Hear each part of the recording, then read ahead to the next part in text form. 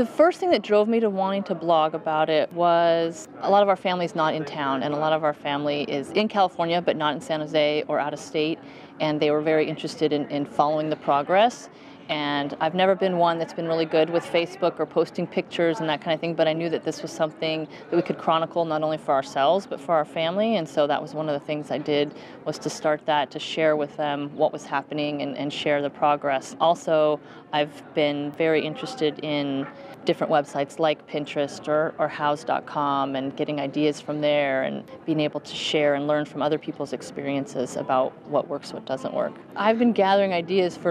probably 10 years. And there weren't things like Pinterest or Houzz back then, so I have a binder with paper copy magazine things that I've ripped out. And the first time actually that Mattei came out with their designer to talk about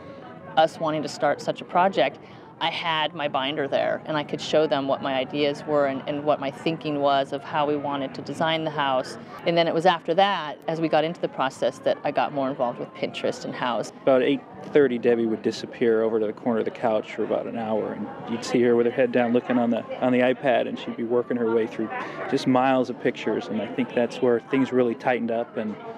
it was a lot of fun to slowly see it come together.